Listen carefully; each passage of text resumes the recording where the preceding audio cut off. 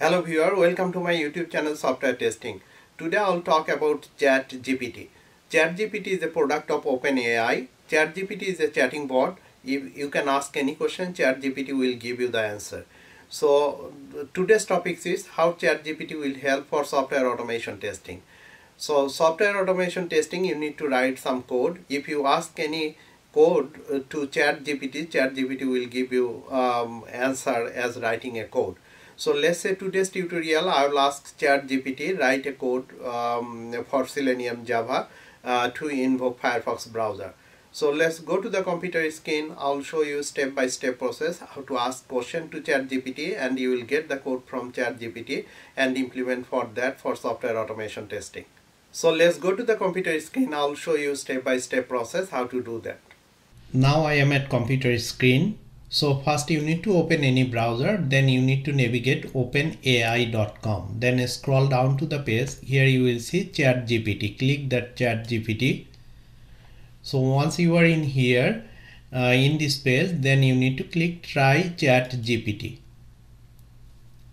ChatGPT will open in another window. Here is ChatGPT where you will write the question and ChatGPT will give you the answer. So I am already logged in to openai.com. That's why it came to this page. But if you need to create an account in openai.com, then you need to log in. So if you don't have account, then you will have the option to create an account and then sign in. Once you are signed in over here, then you need to write a question over here. Now I'll ask ChatGPT how to invoke Firefox browser using Selenium Java. So let's ask the question to ChatGPT. Write Selenium Java code for invoke Firefox browser. Then you need to hit enter or click over here. Now let's see ChatGPT writing the answer. Here is the example of Java code uses Selenium to invoke Firefox browser. ChatGPT is writing code. Let's see how it goes. So once it is completed, I'll copy from here and I'll take to the editor. Then I'll run. Let's see how it works.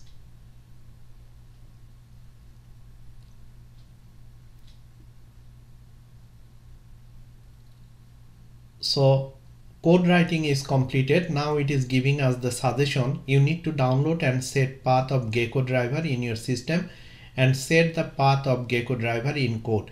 You may also need to include Selenium library in your project class path in order for this code to work. Okay.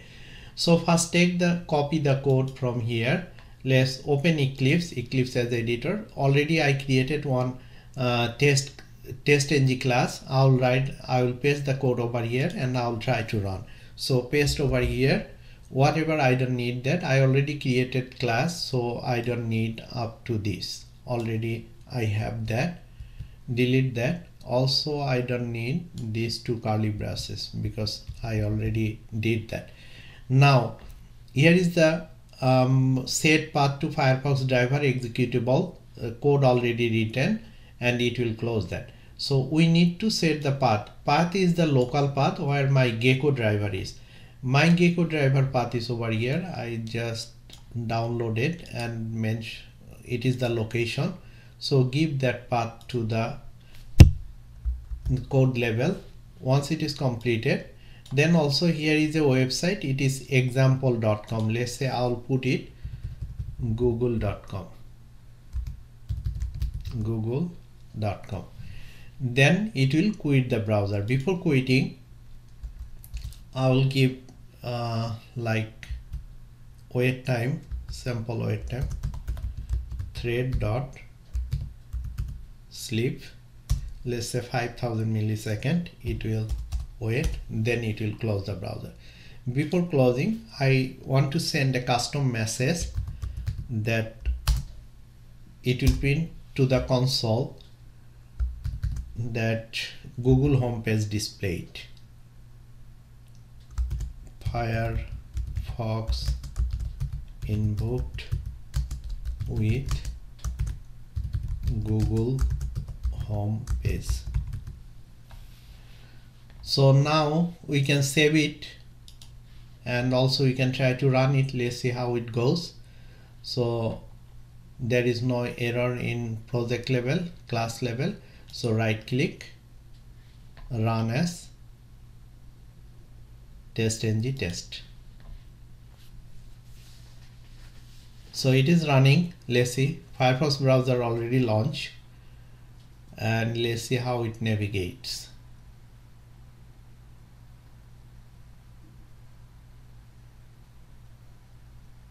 It's taking little time.